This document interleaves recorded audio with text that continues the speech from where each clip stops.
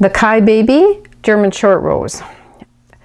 As you picked up around the edge of your collar, you placed 2 markers. So this is sort of looking at it from the right side. So you picked up and you placed a marker A, which I'm calling A, and then you pick up along the back, you place the collar B, and you pick up to the next the next edge.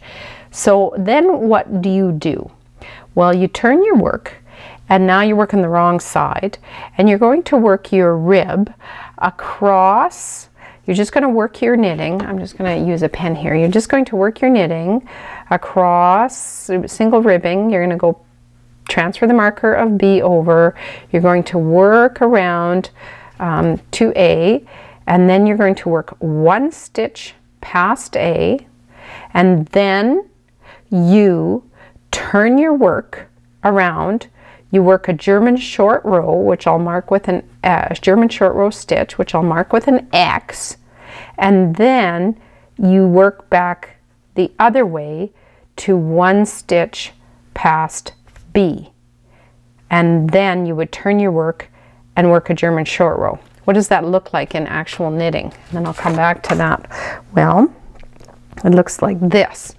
So I've picked up the stitches. There's my marker B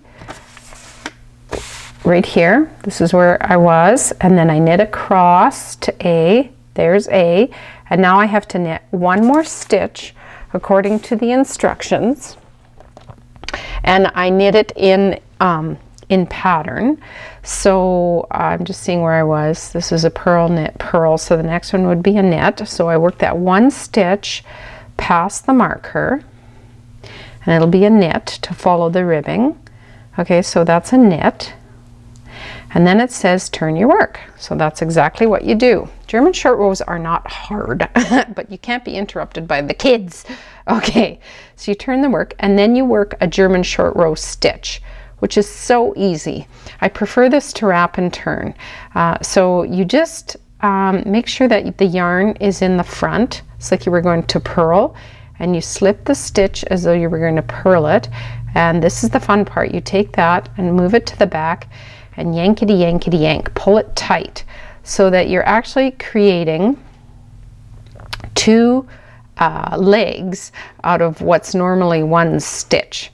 And that is called, it's a funny looking stitch, and that's called the German short row stitch.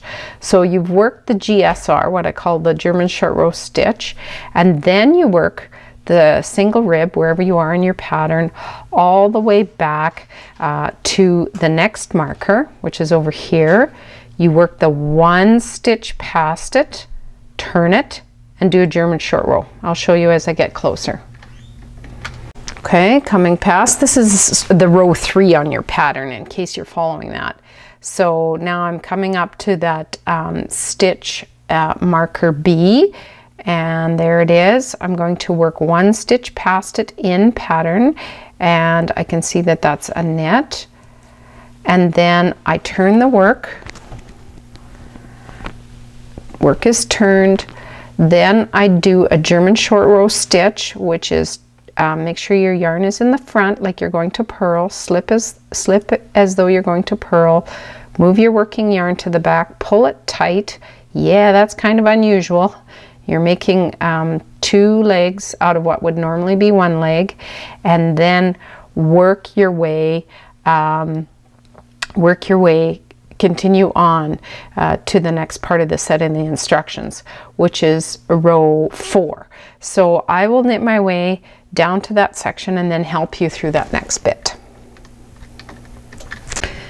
Now we're just getting to that part in the end of row 4 where we've done a German short row, we went through B, we've knit across, we're going to transfer the stitch marker for A, we're going to knit through, it says knit through the German short row stitch until you reach the stitch, then knit through it, and then rib or knit 4 or 5 or whatever the pattern calls for more stitches. So you would do that, then you would knit 1, 2, 3, 4, 5 or whatever it is.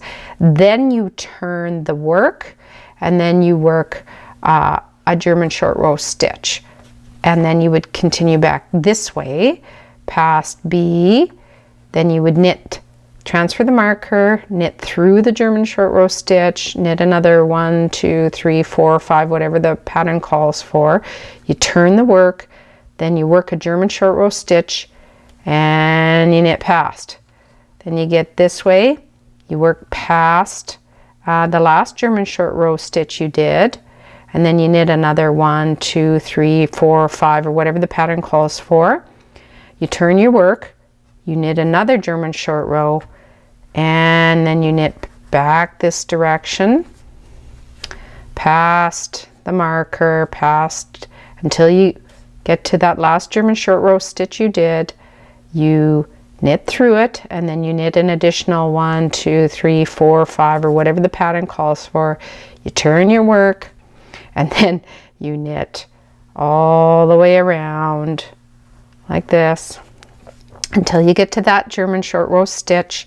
You knit through it, knit an additional whatever it requires, turn your work, work a German short row stitch, go back, and as you can see, you're building up height in the collar to shape it.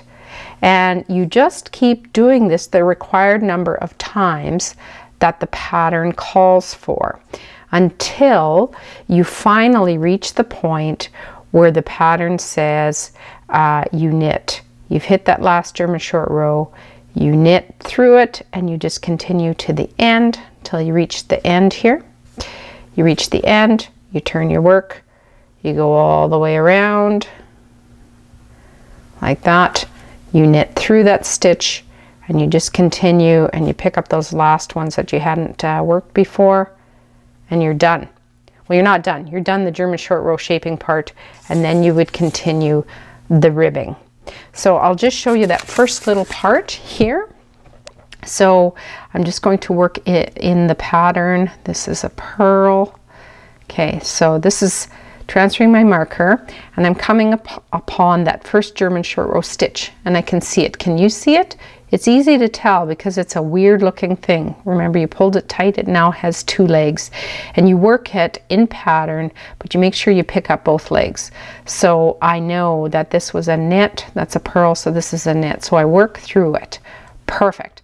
Now the pattern says to rib for whatever more stitches.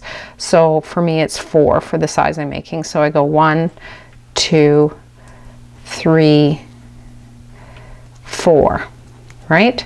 Turn the work like that. Make a German short row stitch. So you want to make sure your yarn is in the front as if to purl. You slip the stitch as if to purl. Then you pull the working yarn to behind and you yank on it tight so that it makes a double-legged loopy weird stitch, and then you continue on down the pattern. I'll show you when I finish the collar.